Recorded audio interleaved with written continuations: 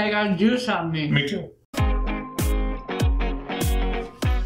Welcome to Trylons. Trylons, a show where you eat food, drink, and have a good time, and occasionally try gluten-free stuff. Yeah, this gluten-free stuff is from Starbucks. Smoked Canadian bacon and egg breakfast sandwich.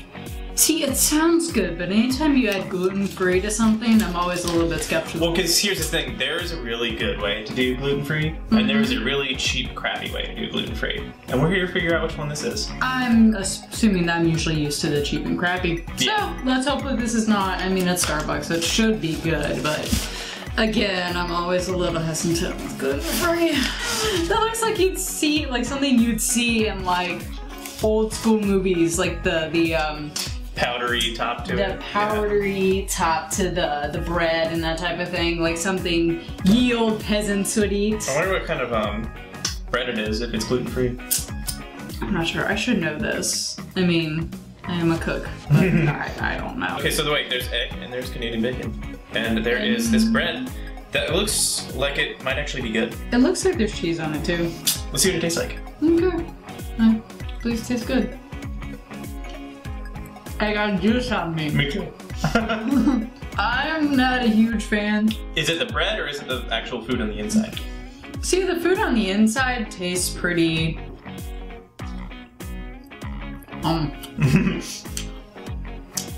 tastes pretty stereotypical. No, don't get me wrong. I love Starbucks. But most of their stuff is pre-packaged and that type of thing. Which this was.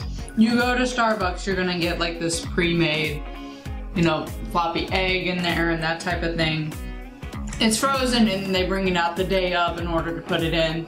Yeah. I work there, I know the ins and outs of it. So I mean, their sandwiches have never been particularly amazing to me. I think the thing that's killing it for me though is the bread. So here's the thing. That bread from the outside looks pretty good.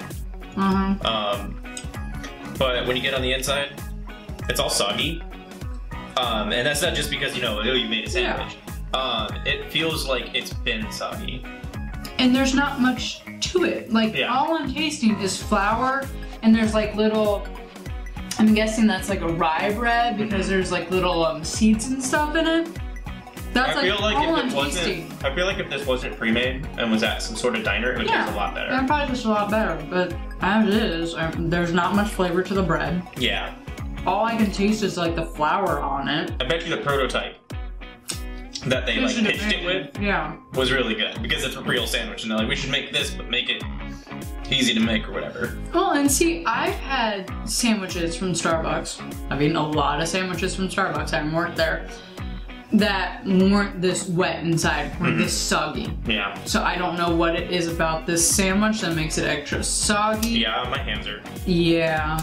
And the only reason I'm eating it is to get it out of my hands. It's not very good. Yeah. What would you rate it? 2. Yeah. It's edible. Yeah. I'd say 2. Yeah, it's just... Basically, Starbucks, if you were to open your own, like, fresh sandwich bar thing, try again. Like, the ingredients are there, but the way it's made lowers the quality, I think. And don't get me wrong. I see what you're going for. I love Canadian bacon. Yeah. I love eggs.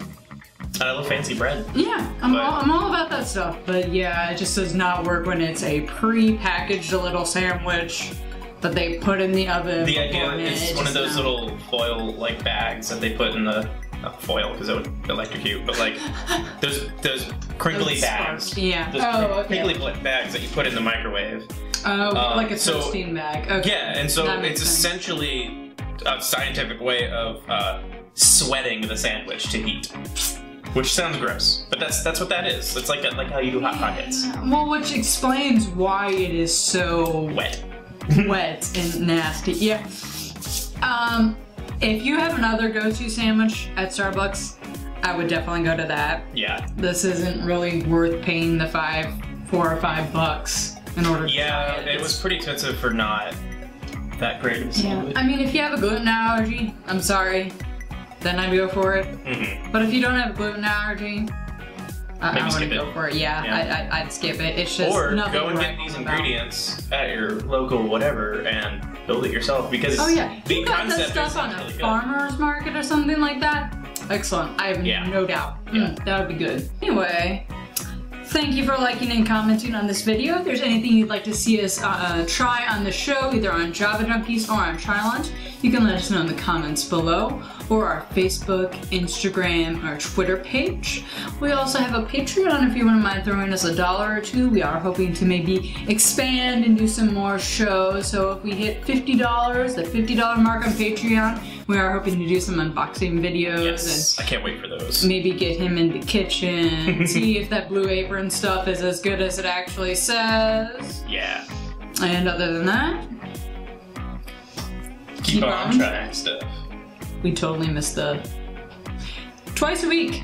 We post twice a week. You should subscribe so you can see us twice a week. So you can see us mess up. We like messing up. We're still fun though.